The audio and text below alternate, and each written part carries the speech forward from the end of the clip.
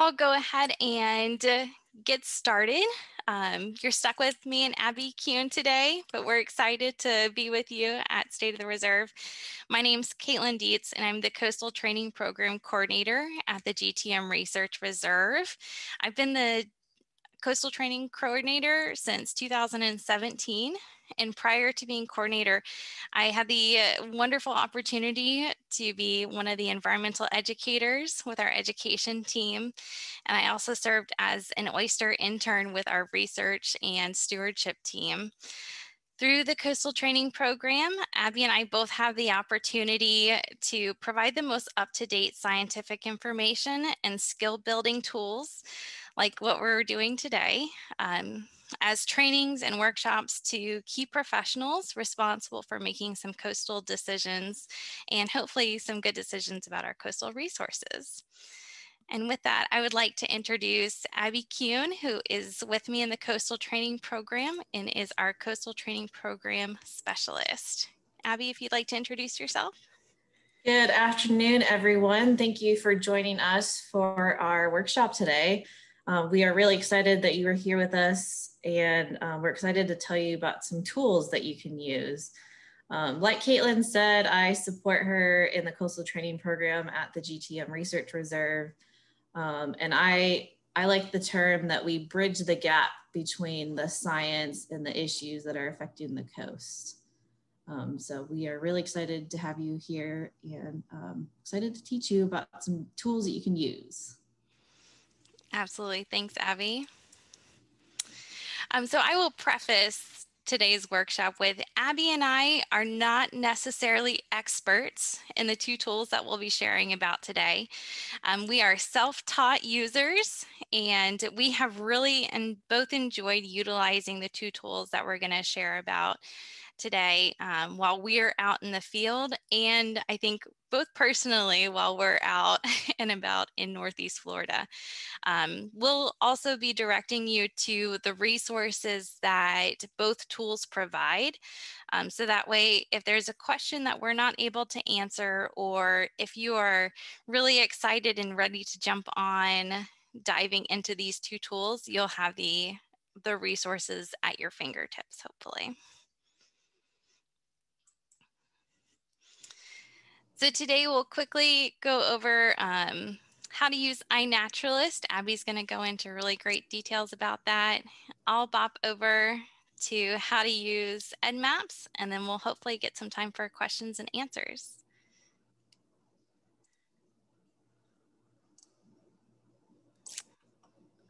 All right.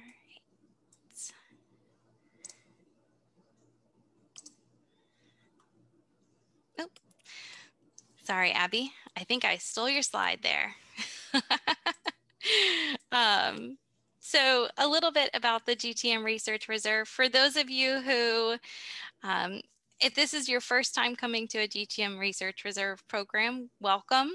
The GTM Research Reserve is one of the 29 national estuarine research reserves around the country. The reserve system was established through the Coastal Zone Management Act, and it encompasses 1.3 million acres of estuaries. At each of the 29 coastal sites, there's a focus on stewardship of our coastal resources, research and monitoring for conservation and management, and training and education that brings opportunities to decision makers, students, adults.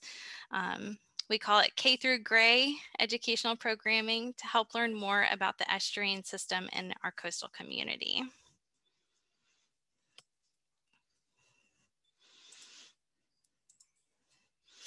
And each reserve around the country has a federal partner and a state partner. The reserve's federal partner is the National Oceanic and Atmospheric Administration.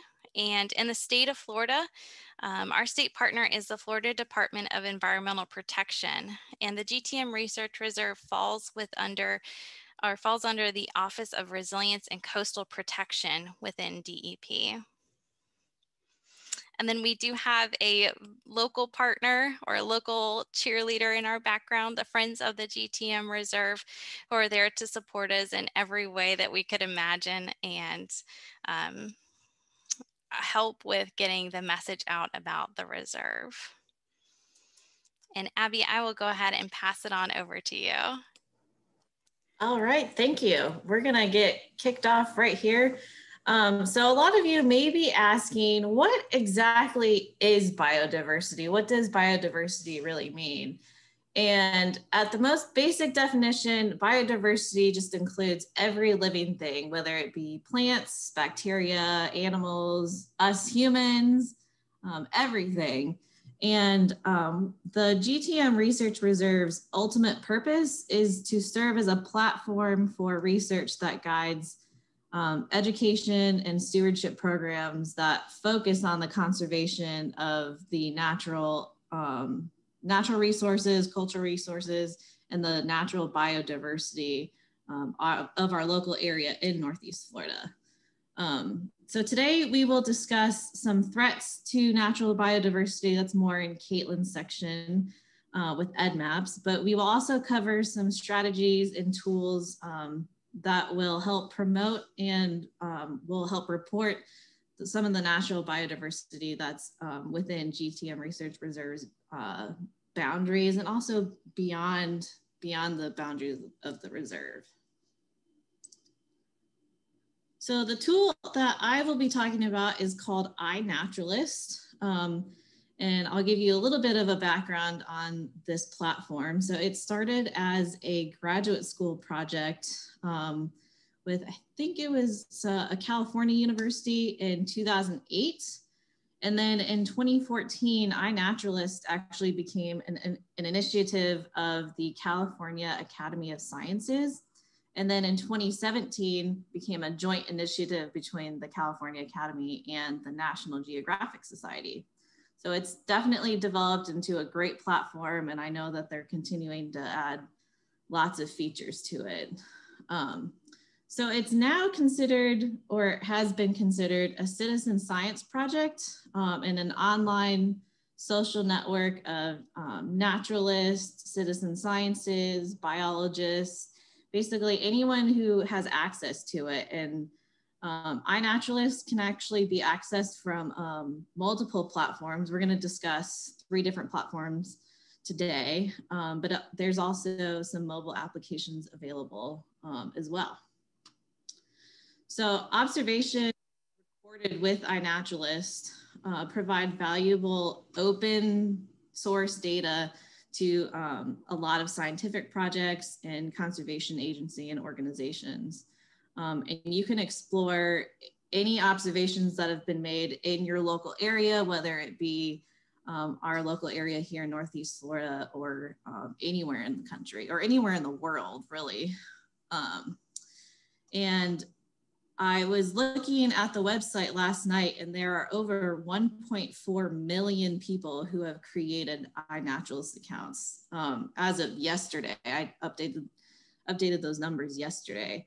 And over 58 million observations have been made, which is mind-boggling. So that's really cool to think about. And then of those observations, about over 320 million different species have been observed. So it's really great to see the different, the range of the biodiversity that people are reporting across the globe.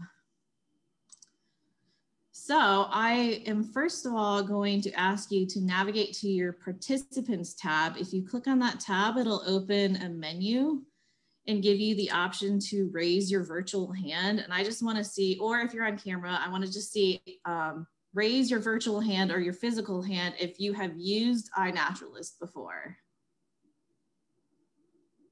Awesome.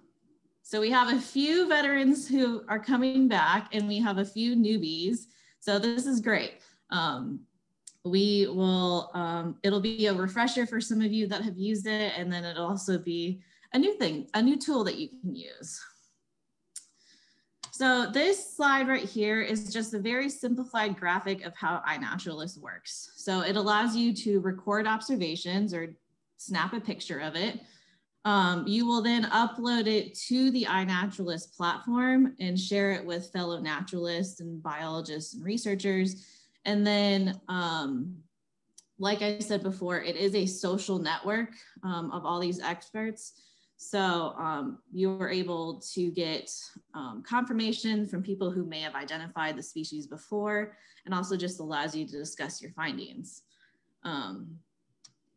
So the observation records what you saw, when you saw it, and where you saw it. And also includes evidence that you saw it. So you can, again, upload pictures. You can actually also upload sounds or recordings. If, for example, if you hear a bird call, you can upload that and record that as an observation. So there are several different things that you can upload and record as an observation. So iNaturalist is an easily accessible platform. You can go to iNaturalist.com or iNaturalist.org, I apologize. Or if you have an Android or an Apple phone, you can navigate to the app stores on those devices and upload the app. And the icon for the app looks similar to this green bird icon, in case you are looking for that. And the app is available to be used without cell reception or Wi-Fi. Your observations will, if you upload them in the field and you don't necessarily have cell service, they will upload as soon as you do have that cell phone reception or Wi-Fi. And then a little bit later, I'll discuss a few of the different or the displays for the different platforms that you can access iNaturalist on, because it does vary depending on if you're on the platform website on a computer versus the mobile app. So if you start exploring iNaturalist on your computer, this is what your page should generally look like through an internet browser. So we have some screenshots here. I actually started using iNaturalist only on my phone, so I wasn't even aware that it looked like this online. But there are multiple ways to report observations. So if you decide to use the phone on your camera, because I know some phone cameras have gotten a lot better in recent years, you can do that. Also, if you have a professional big lens, fancy camera, if you take pictures of your species with that kind of a camera, you will probably be uploading your observations through the internet browser when you upload your photos from your memory card from your camera. So you will have to navigate to the website and create an account. But once you create your account and log in, this is what your landing page should look like.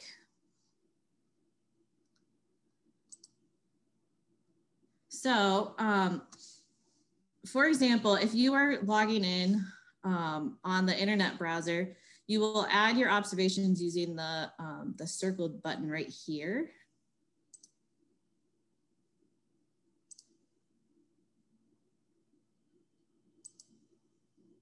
And then it'll navigate you to a screen that looks like this, where you can choose your files, or depending on the folder where your photos are, you can drag them into that. And that will upload the pictures from your appropriate folder.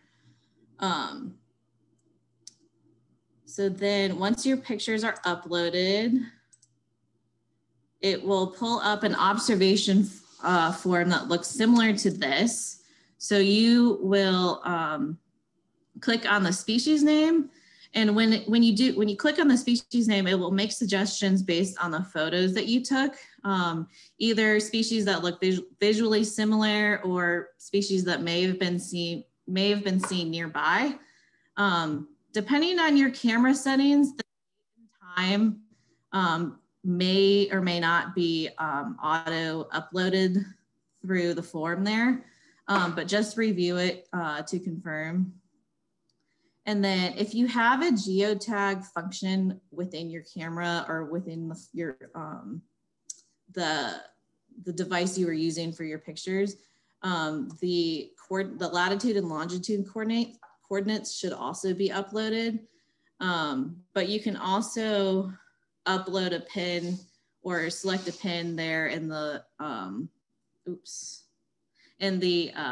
location box right there. And then I will go into a little further into some geo-privacy settings here in the next slide. So the observations on iNaturalist have some different geo-privacy settings. They can be set to open, obscured, or private. It is completely up to you how you would like to report the location. It really depends on, like if you happen to be in your backyard and you don't necessarily want people to know exactly the pinpointed location of where you live, you might leave it as obscured or private. This information is completely up to you on what you want to share. Obscured observation only display a specific rectangular cell encompassing the general area where you're located, but it does hide the true exact coordinates for your location. So that is up to you. You can see here that the geo-privacy is open on this example observation. That really, again, is up to your comfortability with when you upload your observations. So here you can actually see that, oops, apologies for that. So here you can see that these identifications, this specific observation was identified as a California freshwater shrimp. And you can see if the species is labeled as a specific conservation status. You can see that here. And then you can see here, this is just an example of the coordinates are obscured and you don't actually get the specific coordinates. So that just also shows you an example of what the different privacy settings can be.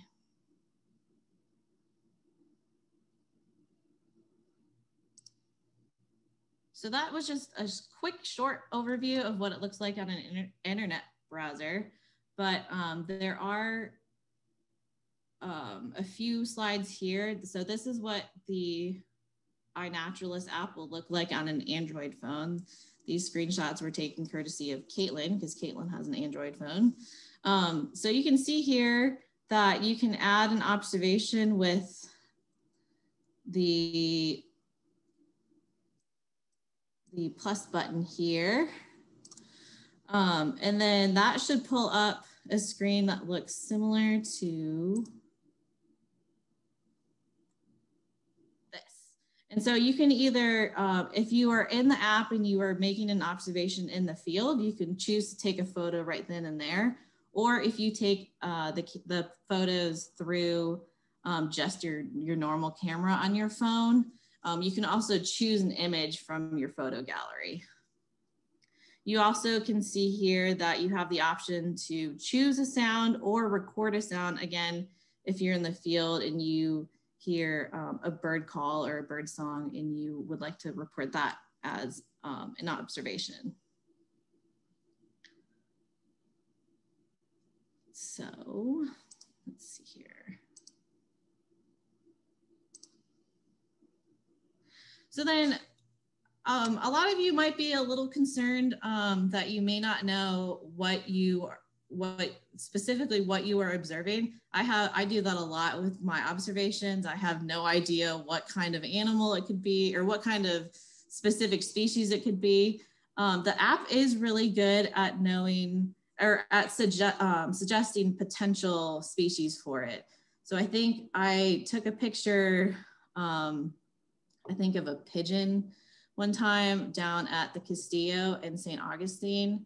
And I don't know a lot about birds in general. So I clicked on the view suggestions and it just had some options there for similar observations that identified the specific species of the pigeon or of the bird.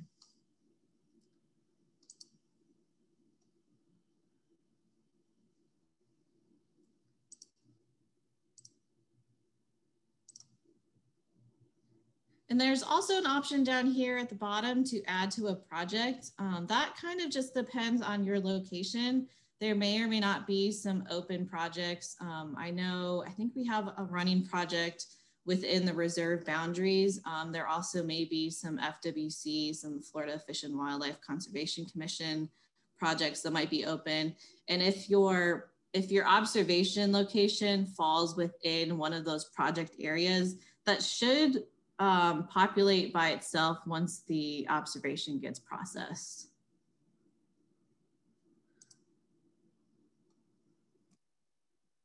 That's what it looks like on an Android device. The Apple device looks very similar.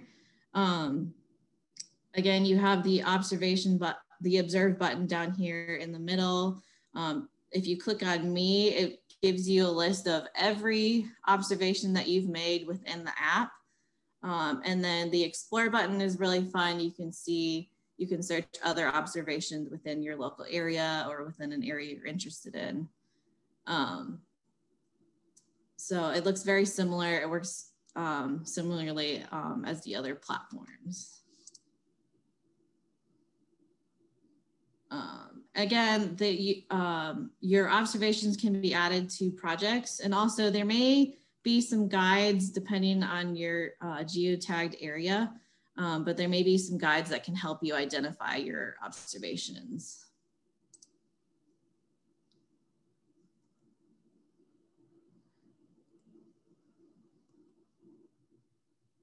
So here's what it looks like if you are inputting an observation in the Apple device.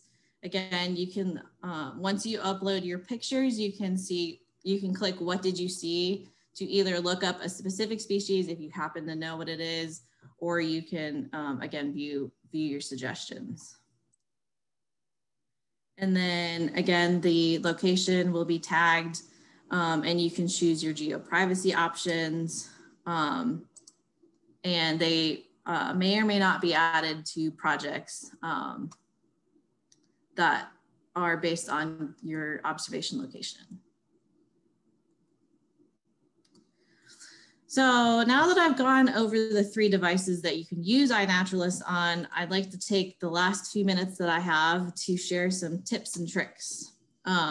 So our main goal when using iNaturalist is to gather what we call verifiable observations, because those observations actually can help achieve research grade status. And so what research grade status means is that it has been reviewed by 1 or more naturalists who are familiar with the species that you are observing. And it can be used in research. You can also explore that on the app, but once you upload your observation, it will probably say needs ID. And then the iNaturalist community is really great. There probably will be some experts that come on and either verify your species identification, and then it reaches that research grade status where it can be used in a wide array of biodiversity research across the world.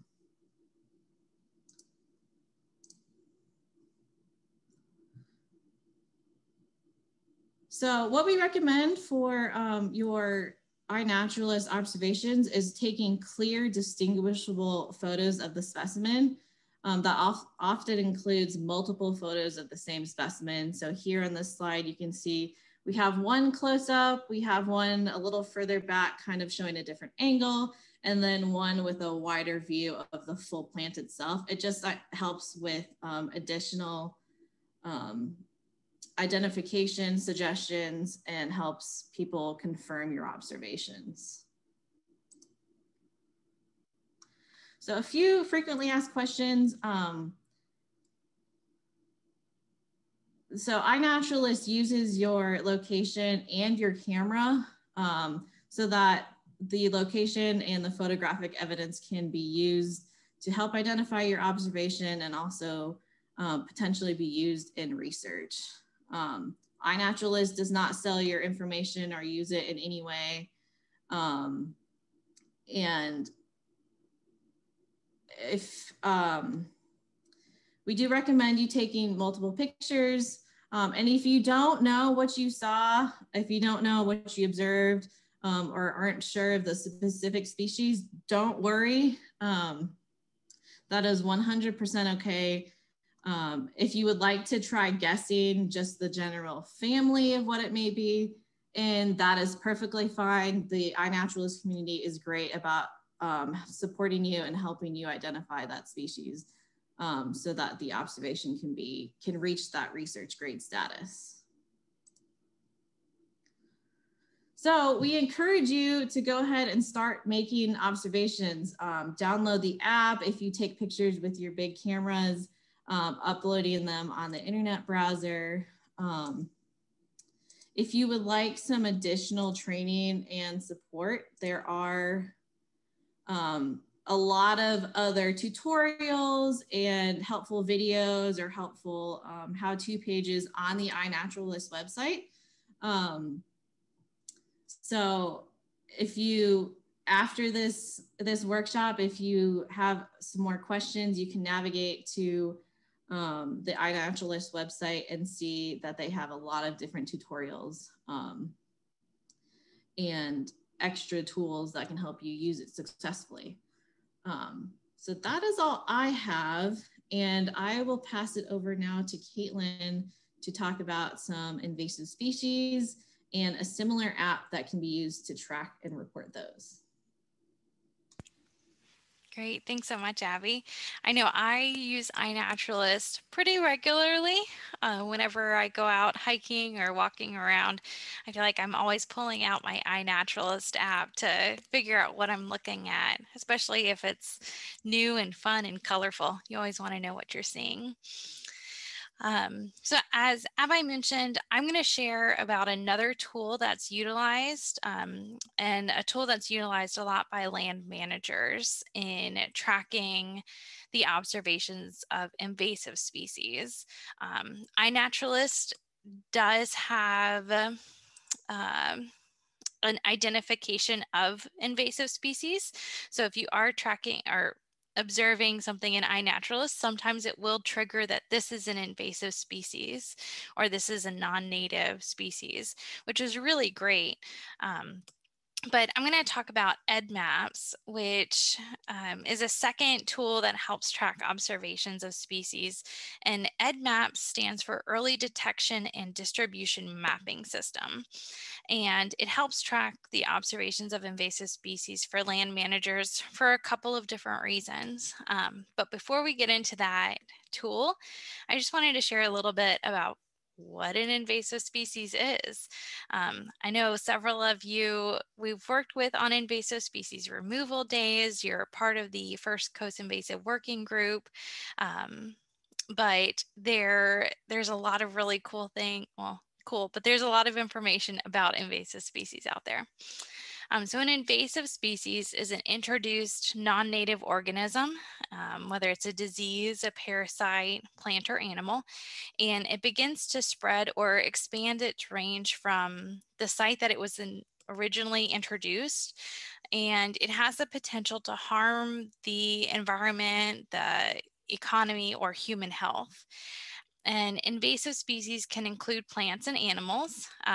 Some of the top invasive animals that you might be familiar with are Burmese pythons that are in southern Florida, feral hogs that we do have here at the GTM Research Reserve, Cuban tree frogs that are pretty abundant around Northeast Florida, tegu lizards, which we have seen a few in Northeast Florida, iguanas, and well, there are plenty more. But invasive species are not limited to land. There are several aquatic invasive species like lionfish. And there are some aquatic invasive plants like water lettuce or feathered mosquito fern. And they, as an aquatic species, you might think, oh, how are they, impacting humans or impacting land? They can really disrupt the waterways and our estuaries. And they do outcompete our native species because they have a lot of characteristics that make it easy to outcompete. So in invasive species, we're going to focus on invasive plants for this workshop. But invasive plants thrive because they are tolerant to many different soil types and weather conditions. They like sandy soils, they like nutrient-rich soils, they like full sun, full shade, full rain. They grow everywhere. They also lack natural predators. So there's no way to really balance out the species and the ecosystem. They reproduce rapidly and can self-propagate. So they don't necessarily have to have a male and female germination. They have allelopathic properties, meaning that the invasive plant produces chemicals that inhibit the growth of surrounding plants.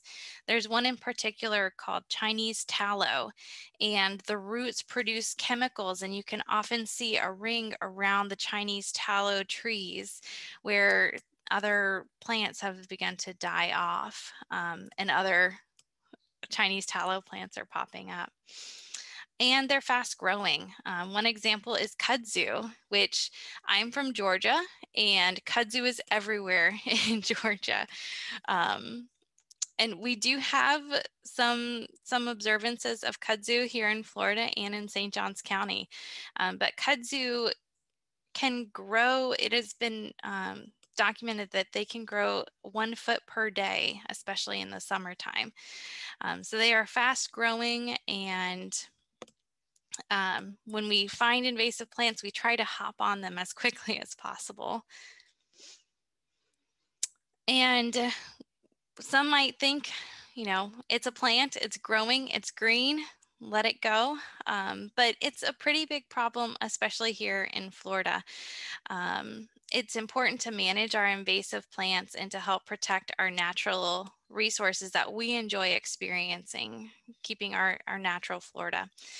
Here in the state of Florida, more than 4,000 plant species are observed, and about 1,300 of those are non-native or exotic, meaning they've been introduced from other states or even other countries. And of those, over 100 of those are quickly spreading throughout natural areas here in the state of Florida.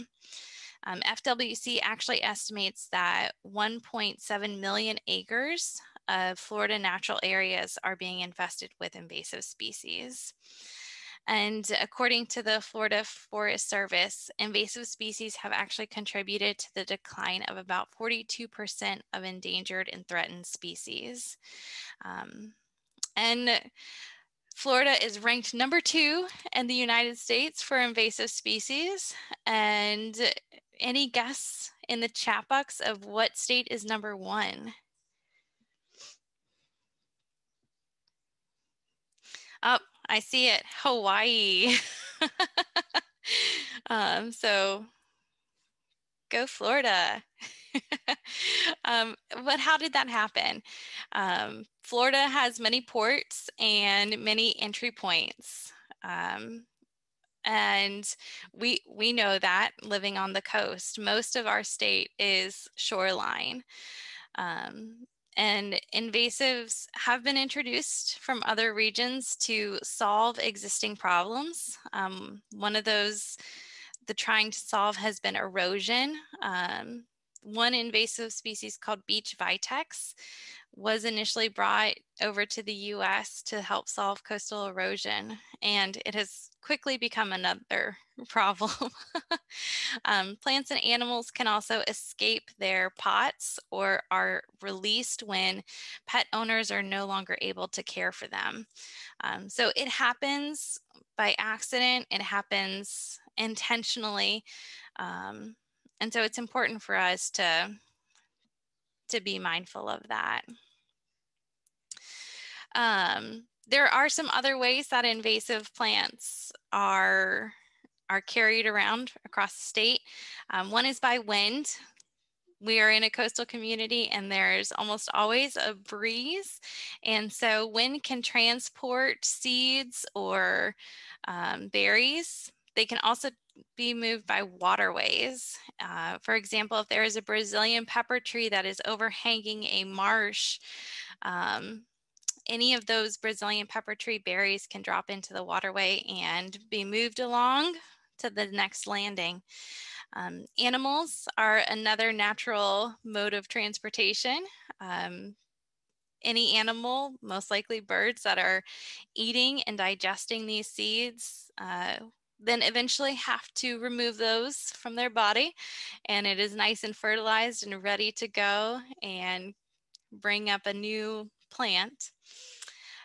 Something that we are very mindful of at the GTM Research Reserve is equipment. Any equipment, such as landscaping equipment, that moves from property to property can transmit and move along our invasive species. And so it's very important to inspect any equipment before it comes to properties, to make sure that nothing is being brought over from another site. We'll see this sometimes along the roadways if there is landscaping that's happening along the side of the road and it's just going over an invasive plant. It typically will be then relocated to the next site that that landscaping machinery goes to. Something that we can all be more mindful of is when we're out experiencing and exploring our natural communities, is keeping an eye on what we're walking through, because of clothing and little seeds can stick onto socks and shoes or into the soles of your shoes. So always be sure to check that. And then intentional planting. Invasive species have some regulations, but are not all invasive species are regulated. And so there are some invasive species that you can purchase in your big box stores. And so unless we know that it is an invasive species, we sometimes do plant them. And so Abby and I and a few other folks on the call are part of the First Coast Invasive Working Group, which is a cooperative weed management area. And it was established in December of 2006 to work across federal, state, local, and private lands for invasive species management. And it's one of the many statewide regional partnerships that is helping the state prevent and control invasive species. And the First Coast Invasive Working Group is, we focus our resources in the Baker, Clay, Duval, Nassau, and St. Johns counties.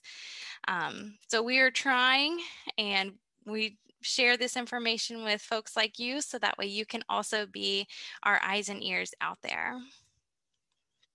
So I'm going to quickly show some of our common offenders so that way you can also help keep an eye out for them, and then we'll go into the EDDMapS tool. So the purple left is Mexican petunia, which might be landscaped in some areas that you see regularly. The middle is kalanchoe, which is a succulent that is growing crazy in dune systems. And I know several of you, this is what your main focus is on. And then on the right is asparagus fern. And then 3 more repeat offenders. The left is beach vitex, and it's considered the kudzu of the coast because it has that really quick growing property, but it grows on our dunes. Chinese tallow in the middle, and then I'm sure somebody in the chat box could tell me what the far right pictures are.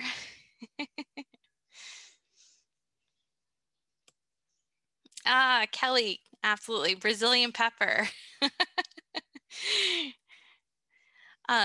So navigate to your raised hand that you used earlier and raise your hand if you have used EDDMapS before, more than just downloading the app.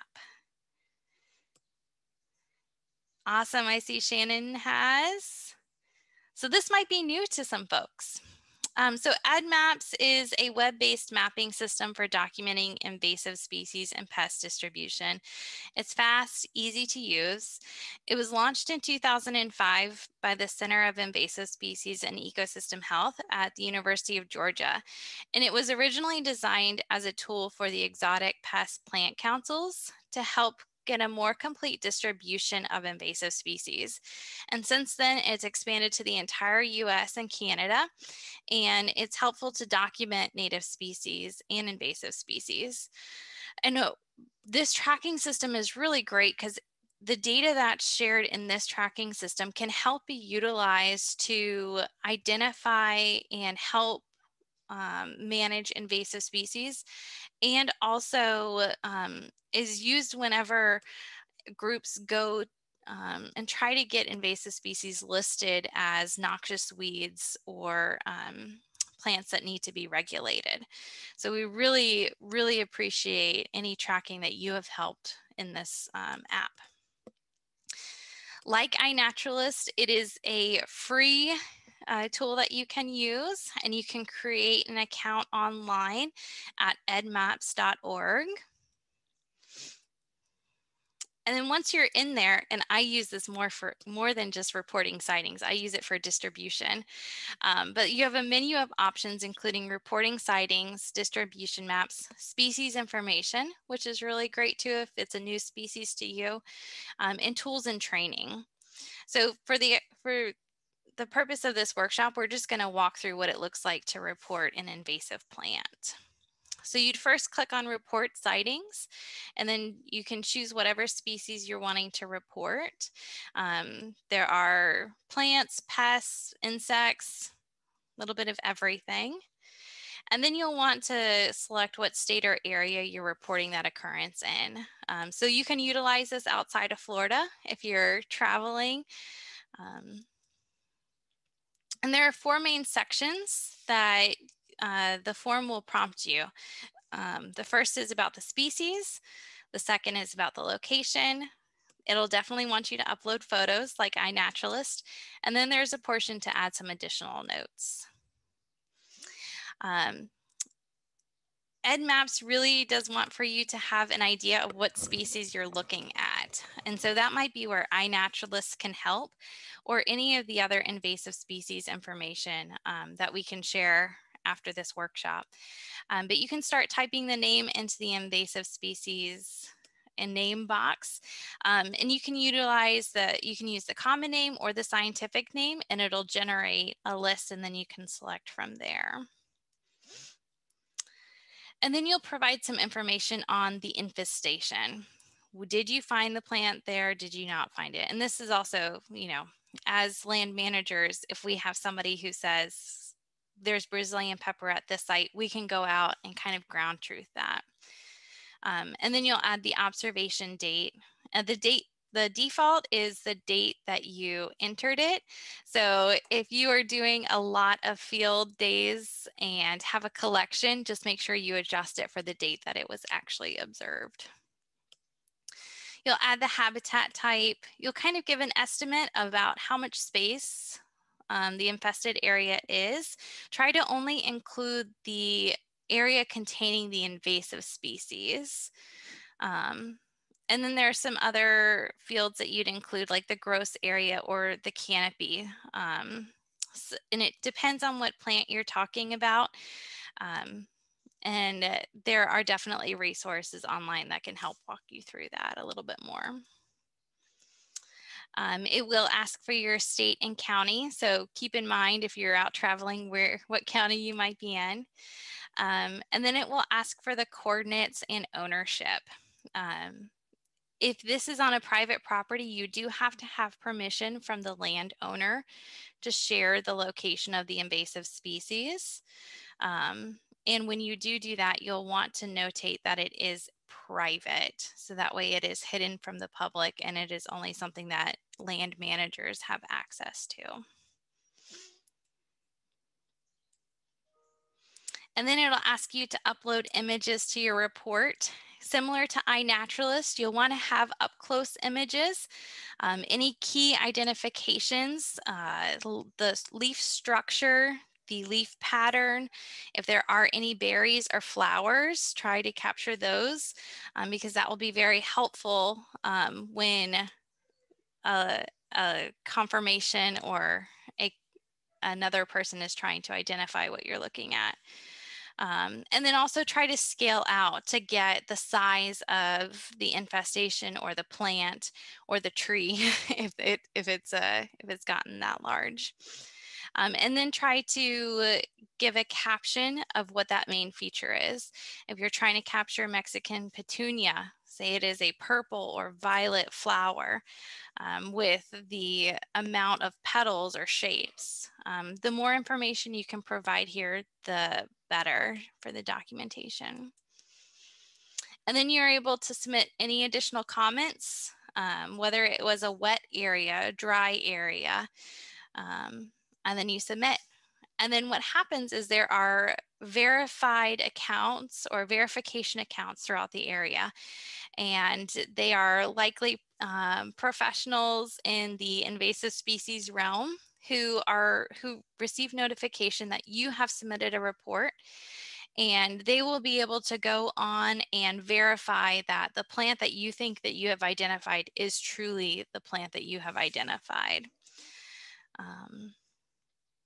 And then that will help just maintain the observation database and gives land managers the opportunity to also coordinate working days to go out and help remove those invasive plants as they're able to.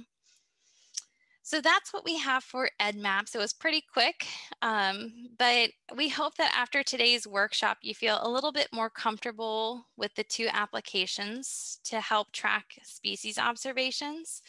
And as you go out and explore our natural areas and utilize these two applications, we just want to remind you right now to follow all CDC guidelines and maintain social distancing. Be mindful of your surroundings, especially if you are in a high traffic area or where roadways are. Sometimes you can get very into looking at your phone and playing around in the applications, but be mindful.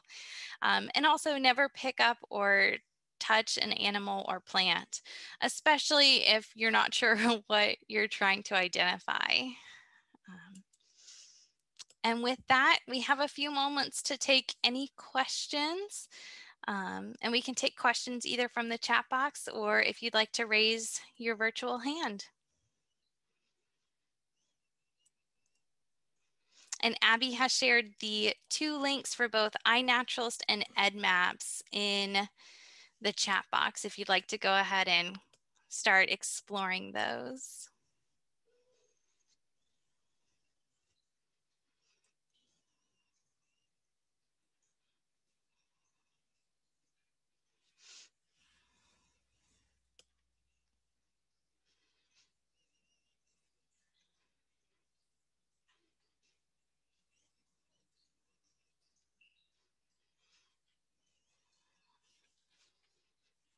All right.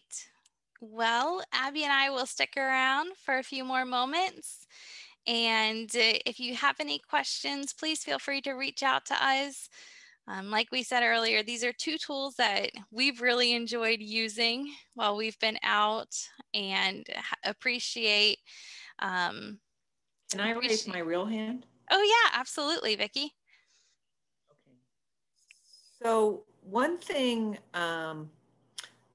especially I noticed with yours, Kaitlyn, like it was like type in the name of the species or whatever, but what if you're looking at something and it looks unusual or whatever, but you don't know what it is? Is there a way that you can like look at a bunch of pictures and see if you can identify it in the app, or how does that work? Yeah, there are a lot of really great resources through several other invasive species resources online that we can share with you through an email after this workshop. So this is not one where you could look it up, but you would look it up somewhere else and then you would know what it was and then you would report it. Yeah, yeah. All right. This is more for if you have a really good idea of what it is. There is some room if you do misidentify it. There are some invasive species that unless you're touching them and sometimes it's smelling them, it can be very challenging to identify. And so that's where the verifier can come in, and they're the ones that they know exactly what to look for and can say, oh, it might not be this, but it's actually this.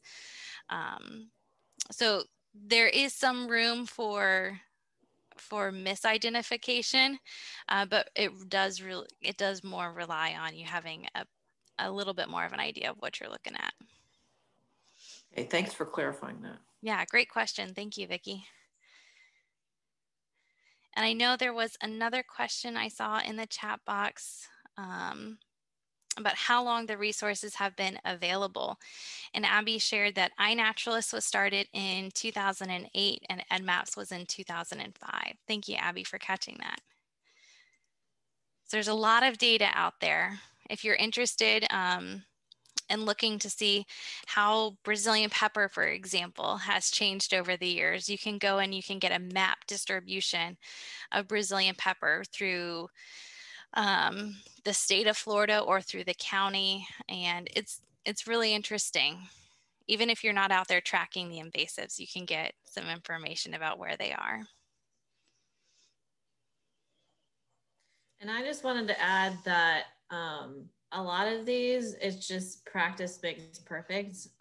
I've had iNaturalist downloaded for several years now, and I still have, for some of the observations that I've made, I have no idea what I'm even looking at. So definitely don't be intimidated, but if you don't have any idea what you're looking at, there are the suggestions. And also it's just a pretty friendly community on iNaturalist, and I'm sure EDDMapS as well. So there's a lot of support there for you.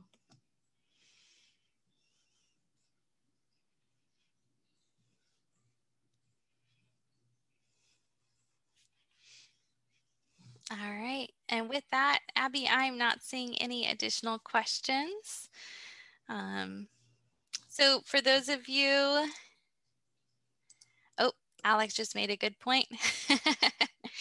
And another reason why, if you don't know what you're touching or observing, don't touch. Chinese tallow trees are also known as popcorn trees.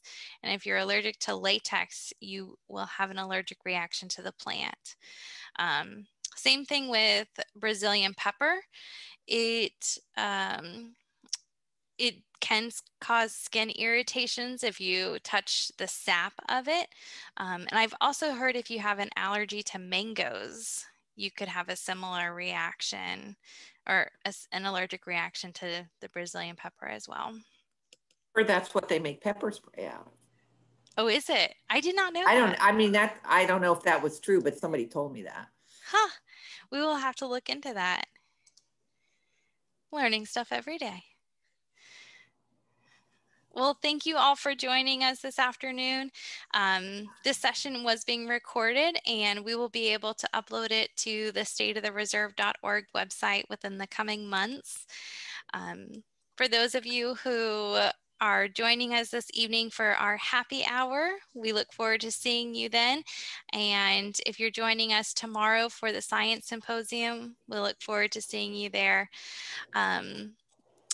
If you joined here with us today, that means that you found the link successfully, but we did learn earlier today that there were some tech glitches with our emails with the Zoom join information going into spam boxes. And so we've sent an email to everyone who registered on how to access the Zoom information by going to the stateofthereserve.org website. But if you have any difficulty finding that information, please contact either Abby or I, and we can get that information to you.